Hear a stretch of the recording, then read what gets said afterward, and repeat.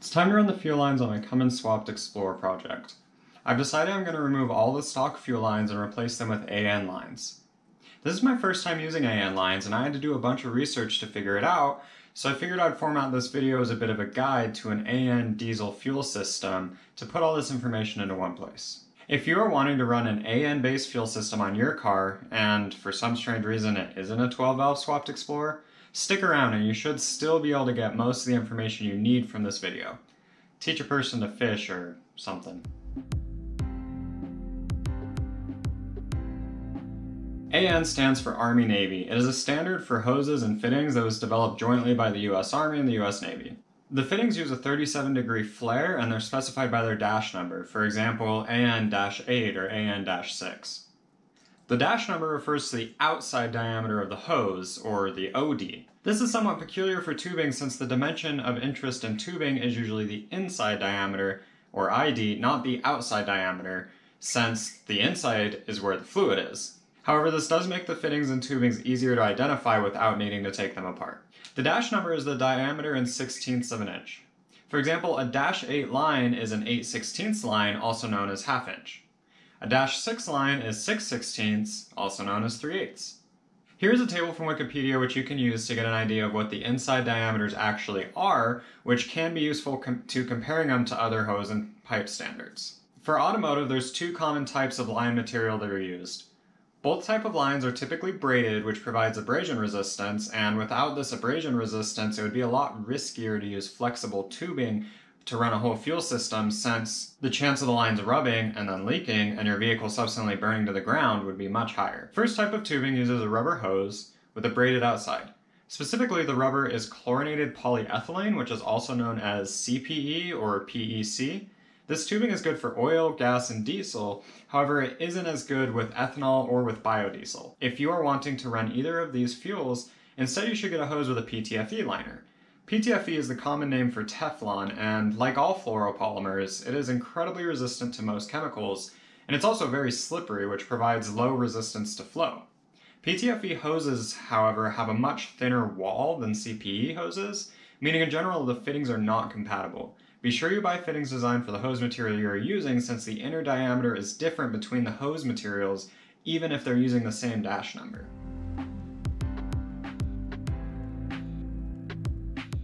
The size of fuel line you decide on is up to you. The biggest considerations are first, how much power do you want to make, and second, how much resistance to flow is in your fuel lines. This resistance to flow can be due to an excessive use of fittings, or just due to the length of tubing as well as the smoothness of the tube itself. However, the easiest way to avoid having to worry about pressure losses is to simply increase the size of the hose or tubing. Especially if you're converting from hard lines, which inherently have less pressure loss than flexible lines to begin with, stepping up in sizes can be useful. Additionally, pressure losses are reduced very quickly as you increase the diameter, and the flow rate increases very quickly as well.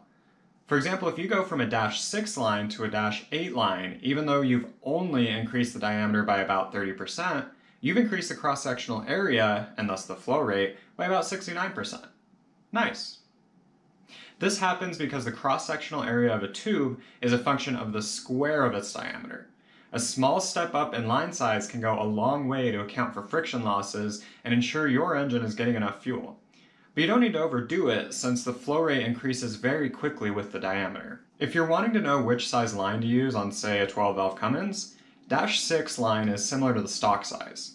However, since it's a Cummins, and I know you're going to want to turn it up at least a little bit, I personally think -8 is a good compromise on performance and cost. If you're wanting a crazier build though, say 500 horsepower plus, then you're definitely looking at getting an electric push-style pump rather than a stock lift pump anyways, and you should probably see what that lift pump's manufacturer recommends for your line sizes. Additionally, keep in mind that the stoichiometric ratio for ethanol fuel is much lower, meaning you require way more fuel per air molecule used, so you'll have to use even bigger lines if you're planning on running ethanol. When I'm talking about these sizes, I'm referring to the feed lines here. The return fuel line can be a size smaller than the feed line, since obviously the return line sees less fuel. However, in my case, to avoid having to buy two different size fittings, I just went with -8 for both feed and return. So what I ended up using was -8 rubber lines instead of Teflon, since I don't see myself ever running biodiesel or pushing crazy amounts of horsepower in an Explorer, but I guess that depends on your idea of crazy.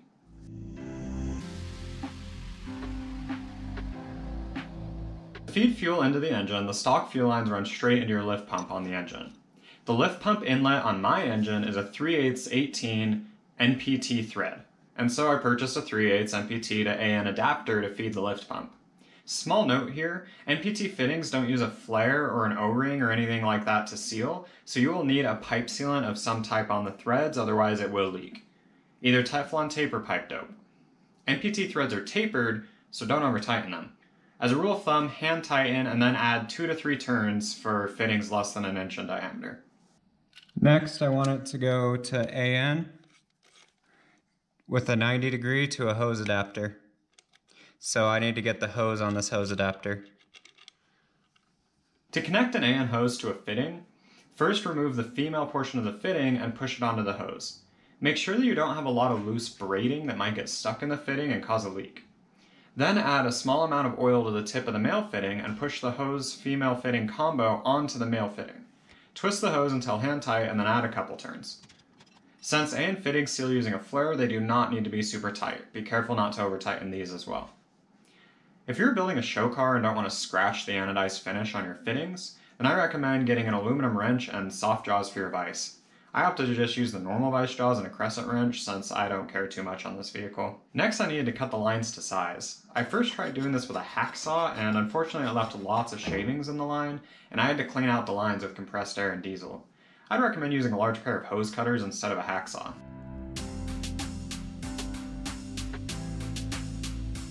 The return line uses a banjo bolt.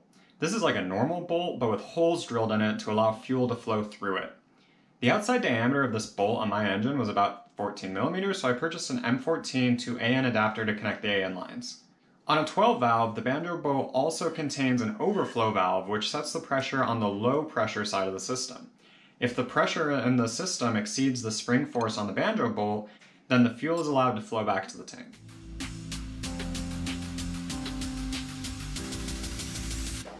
Once your fuel system is connected at one end of your vehicle, you'll need to mount and support the hoses to get it to the other end of the vehicle. Personally, I chose to use double line clamps, which were cheap, easy to connect, and very sturdy. Keep in mind when ordering these that the dash number of the tubing won't necessarily correspond to the inside diameter of the clamp you need. For example, the clamp that fits my dash 8 or half-inch outside diameter line is actually a 3/4 inch inside diameter clamp. Check with the seller of your line for the actual outside diameter before you order your clamps. In addition to the line clamps, I also use zip ties for less critical routing, such as just keeping the lines tidy as they go from the engine to the frame. Here's a quick zip tie trick to hold 2 lines together like this. So one zip tie holding them together, and then another zip tie used as a spacer. This not only keeps the line looking nice, but it also leaves a small gap between the lines so they don't rub on each other. Keep in mind I'm not using the zip ties to support the weight of the line anywhere. That's done with double line clamps.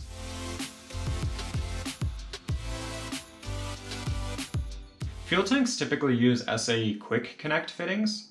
These fittings seal using an O-ring on the inside and stay connected via a plastic clip. To figure out the size, measure the outside diameter of the male fitting. On my Explorer, I had a 5/16 return and a 3/8 feed and ordered appropriate AN adapters to suit. I'm going to put a link to all these different fittings and hoses that I use down in the description. If you're doing this yourself, I'm not necessarily recommending you get these exact same fittings, unless you happen to be putting a 12 valve in a Ford, of course. Instead, hopefully it'll be useful for a reference for your build so you can get a better idea of what I'm talking about with all these fittings. With the fuel system fully connected, what I needed to do next was prime the system. I basically just kept pumping on the priming knob on the lift pump, and I could hear air squealing through the overflow valve, and I kept pumping it until I no longer heard that squealing and I heard what sounded like liquid instead of air.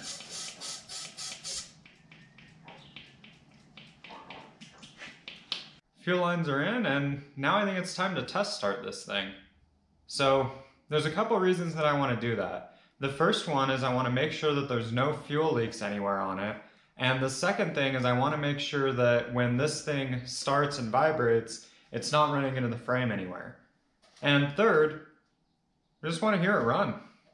In order to test start it, I'm gonna have to fill this whole thing with about $300 worth of fluids, and I also need to figure out something to make sure that it doesn't spit coolant all over my floor. If I just take the serpentine belt off, then I don't have to worry about any of these lines being blocked off because nothing's gonna be turning, so this thing will be able to run for a short period of time without coolant in it. It should be fine.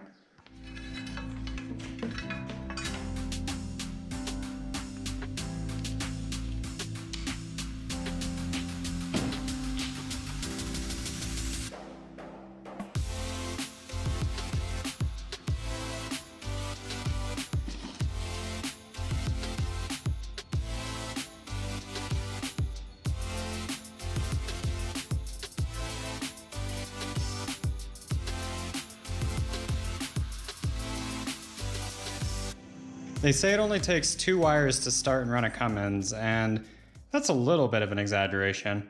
I suppose if you had the full wiring harness on the engine and you never took it off, that might be true, but I count about 6 wires.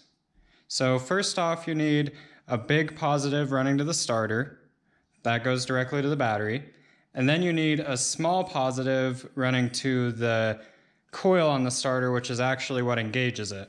On mine, I have this little wire going to the starter, and you can see the wire's open right now. And if I connect this spade, the wire's no longer open, it'll be closed, and the engine will turn over. Just like that.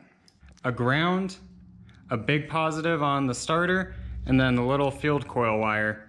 That'll get the engine turning over, but it won't get it running because it won't have fuel. In order to give it fuel, you need to actuate this solenoid, which pulls up on a lever on the fuel pump and allows fuel to go through. This solenoid, first you need to pull it up, and then you need to make sure it stays up while you're running. So there's 3 connectors. The first one is a black, which just goes straight to ground. The second one is red. That's the hold in. That's after it comes up, that's the one that keeps it up. And then the white one is the pull in. That's the one where when it gets power, it pulls it up, but it doesn't actually hold it. I have the hold in red wire wired straight to the battery. I have the ground black wire going to a ground. And then I have this spade connector here so that when I connect it, I can move this arm up and down. So if you watch this arm right here, when I connect this wire, it moves up. I let go of the wire and it's still up. And then if I disconnect that wire, it moves down. Notice if I connect this wire, it does not move back up. That's the hold, this is the pull.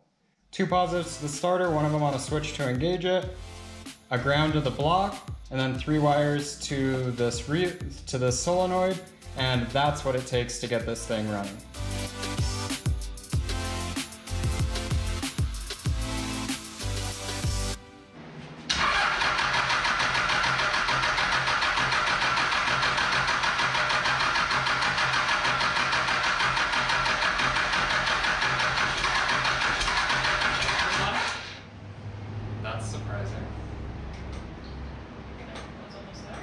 Yeah, it kicked a few times.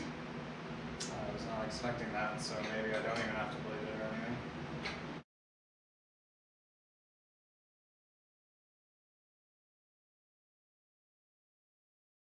anything. It might be blood, it might go. Yeah, there's smoke over here, so it kicked. Okay. Yeah. Yeah. Yeah. Yeah. Yeah.